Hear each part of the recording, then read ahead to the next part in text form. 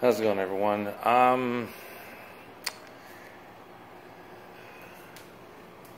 I just found out from my wife, who is definitely devastated.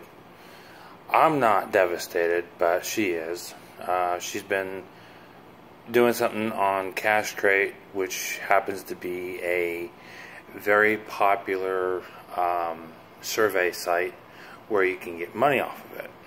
I only got 70 cents, so I'm not that worried about it. It's 70 cents, come on.